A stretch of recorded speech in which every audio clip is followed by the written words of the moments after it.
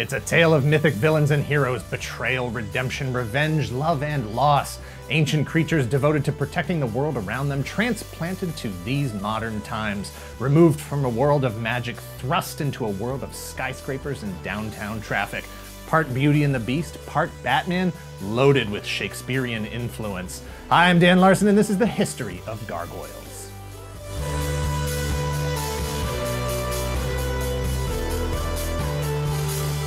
Gargoyles is a 78-episode animated series produced by Walt Disney Television. It ran for 3 seasons from October of 1994 to February of 1997.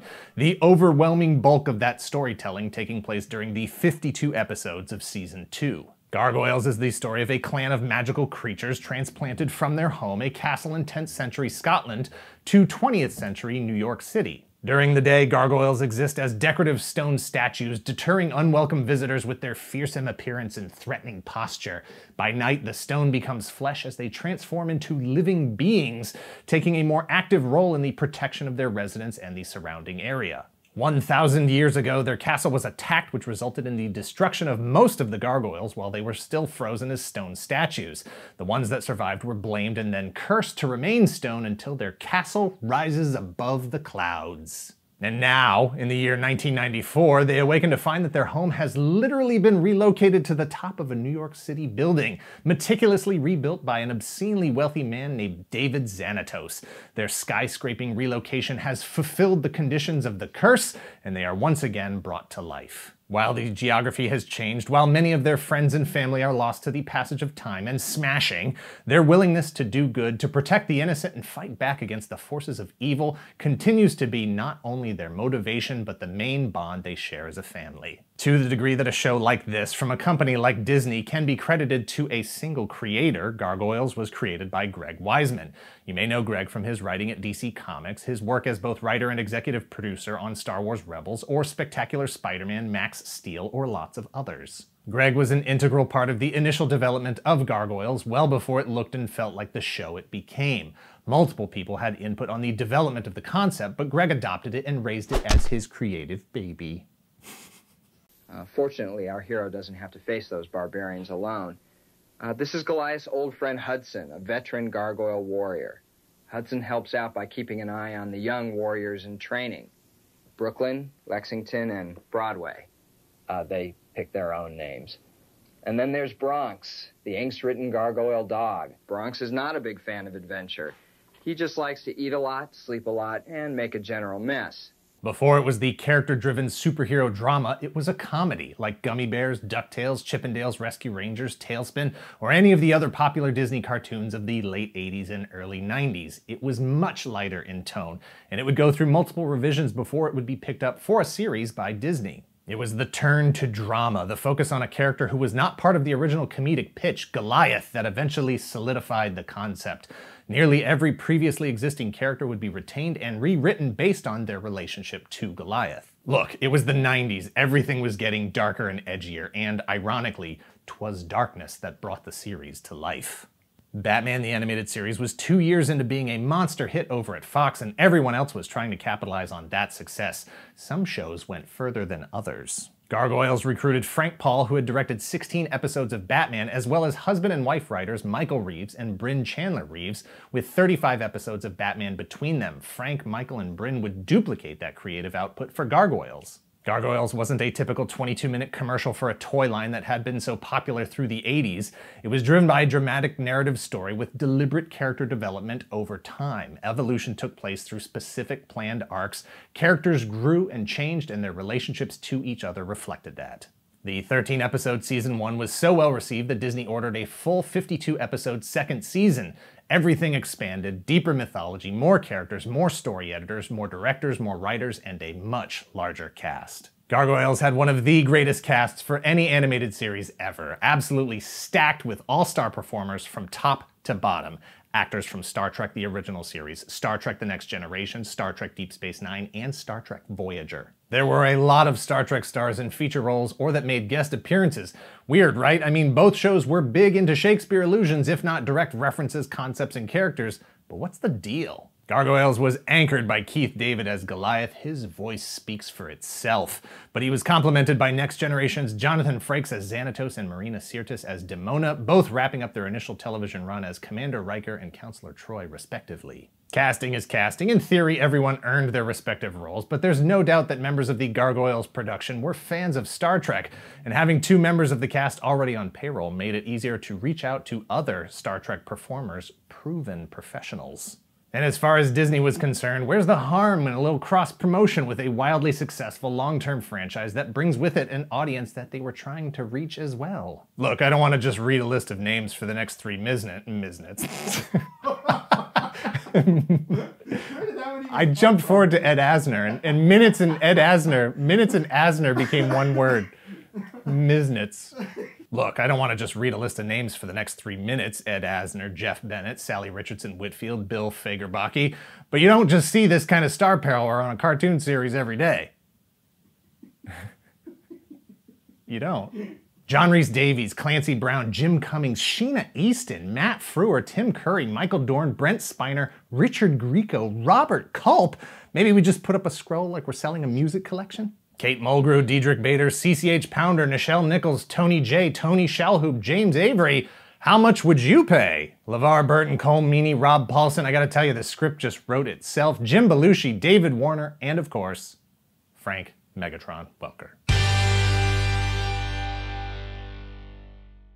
When they come alive, evil can't survive. Gargoyles. Disguised as a gargoyle, the evil Xanatos swoops into attack. But mighty Goliath breaks free. Lexington fires. And heroic Brooklyn charges into battle on the Ripon Rider Cycle. Get him! Xanatos is stunned. And Goliath flies in to unmask him. And you, Xanatos! When gargoyles come alive, evil can't survive. Gargoyles, Goliath, Brooklyn, Lexington, Xanatos. Other figures and vehicles each sold separately, lots not included. While Gargoyles wasn't created to promote a line of toys, you can always do it the other way around. In 1995, Kenner produced a series of 5-inch scale figures with gimmicks abundant, multiple vehicles, and a playset. But Disney didn't stop at toys. There were all kinds of other things with Gargoyles branding: clothing, lunchboxes, school supplies, costumes, bed sheets, comic books, and video games. Time for a quick round of Is It Canon? How well can a giant corporate octopus like Disney control all of their marketing arms? Can they maintain storytelling quality and consistency across their associated media? Gargoyles first appeared in comics as part of Disney's monthly print magazine called Disney Adventures in 1994. The short stories weren't produced by the same creative team as the show, so while they may be entertaining, is it canon? No, Disney Adventures had their own staff of writers and editors, and at no time was the story team, and certainly not Greg Weisman, consulted on the content of those stories. Therefore, they are not canon. Marvel Comics, who Disney had considered purchasing at the time, published 11 issues of Gargoyles from December of 1994 to October of 1995. A 12th issue was announced but never published as the series was canceled due to low sales. 2 characters actually appeared in the Marvel series before making their debut appearances on the show. That said, nearly a year's worth of comic storytelling. Is it canon? Once again, Greg Weisman was only casually consulted on the generalities of the world of Gargoyles, not the details of the stories or characterization, nor the chronology of events or how they fit into the established world of the television series. So, no, all 11 Marvel comics are not canon.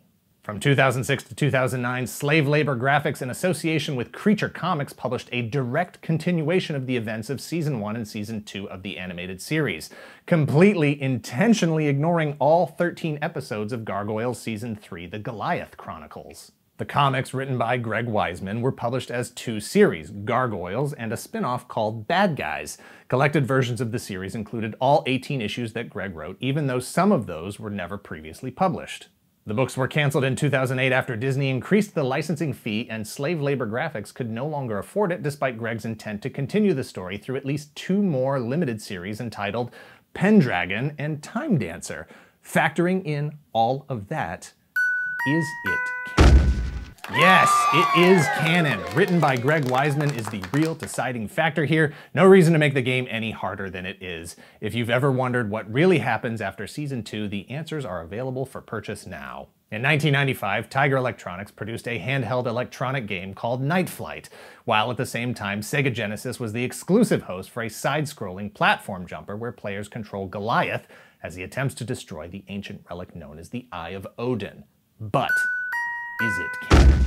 No, according to AskGregWiseman.com, Greg himself has never even played the games, and the show was in development at the same time as the games, so there was no coordination back and forth. Sorry, but the rules state that this is an automatic disqualification for canon consideration.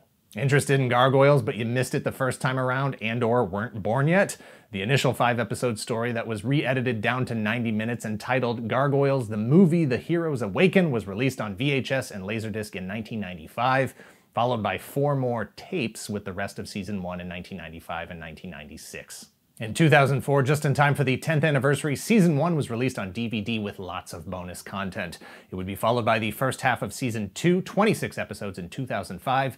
8 years later, in 2013, the second half was finally released.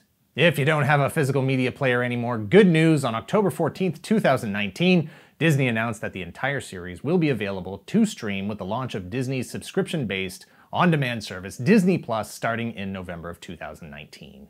And while Gargoyles was a marquee brand for Disney during the 90s and something that is still a valued part of their library today, they've never been able to get a feature film produced, either for lack of script, lack of director, or lack of interest on their part. In 2011, G.I. Joe Rise of Cobra writers David Elliott and Paul Lovett were hired to write a feature. That resulted in an announcement, followed by nothing. And in 2018, Jordan Peele himself expressed interest in taking on a Gargoyles movie, but Disney doesn't necessarily have a spot for it amidst all the Marvels and the Star Wars and the remakes and whatnot. A rare case where if they can't make it a big enough property, it appears that they would prefer to let it fade away. But hey, it starts streaming on Disney Plus in November. Perhaps a new era of fans will embrace it, and the Gargoyles will once again awaken from their slumber to protect the world from evil. If I had to say Gargoyles one more time, I don't think I would have been able to pronounce it correctly. Thanks for watching. Please hit like, hit subscribe if you're not already a subscriber. Thank you very much to those of you who already are. If you're in the position to help the channel grow, please visit our Patreon at patreon.com/toygalaxy. Please share this video and let us know in the comments down below if Gargoyles is enough to get you to subscribe to a subscription-based streaming service, or if you'd rather just leave all that behind, content with your memories and all the episodes that seem to still be available here on YouTube. They're gonna take them down, right? Who knows? Cease and desist, something? Cut.